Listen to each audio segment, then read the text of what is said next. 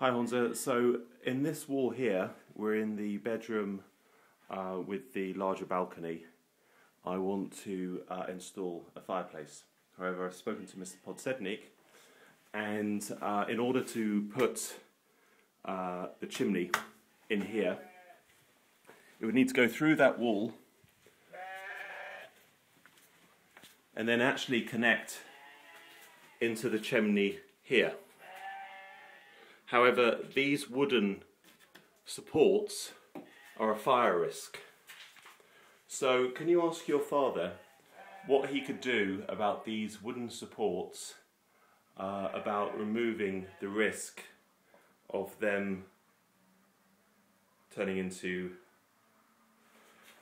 charcoal? So can they be removed? Can they be covered in order to connect the fireplace, which would go through that wall there?